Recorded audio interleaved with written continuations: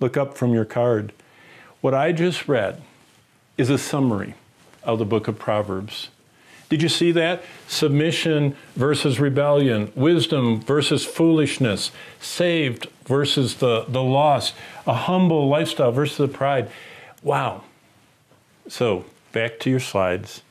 God designed marriage as one of the most public displays of his plan and purposes for the world to see.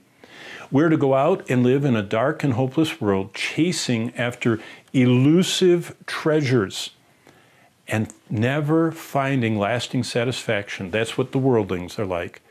And we're supposed to radiate Christ. Oh, wow. Did you catch what that just said? Did you know that marriage is one of the most powerful witnessing tools? Did you know that you can live in such a way that people go, oh, I don't understand you. You're totally different. I mean, you're acting differently than I am. Why? And you say, well, I was going the same way you are. Did you know salvation is much like going down a river? Here's a river, and a river always flows, from its source to its destination. So it's flowing, following gravity, like that. And so there are two ways of living in the world. You and I were born, man's way is that we were born into the river of all humanity, and we drift along following the crowd, going toward the destination. And most people don't even know what the destination is. They just try and have as much fun on the river rafting party as they can. God says, you were born drifting down the river, and you bump into Jesus Christ. He stops you in the river. Now, people get saved at all different times. Some people are saved near the end of their life. Some people are saved at the midpoint. Most people come to know Christ as a young person. But you know what?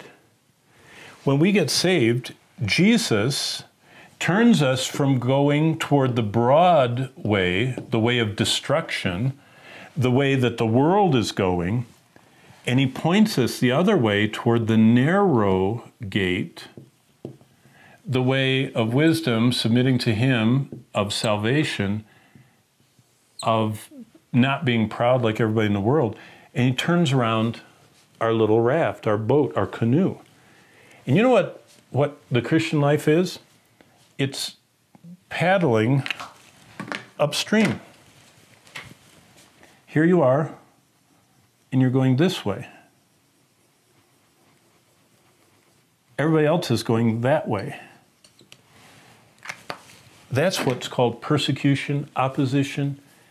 Everybody in the world is going, whoa, you're going the wrong way. Come on, we're going this way. Do you know what Peter said? He said, people get upset at you because you don't want to do what they're doing. You don't want to go to their parties. You don't want to get drunk. You don't want to get high. You don't want to live for materialistic goals in life and abandon your family and your relationships just for yourself. And you say, it's time for me to live for myself and, achieve everything. No, I want to submit to God. And I want to live his way. Wow. Marriage, when lived out the way Proverbs describes it, and Titus 2 gives the curriculum for every older and younger man and older and younger woman, radiates Christ. Look back at your slide. We're to go out and live in a dark and hopeless world, and the worldlings are chasing elusive pleasures, and they never find lasting satisfaction, and we're supposed to radiate Christ.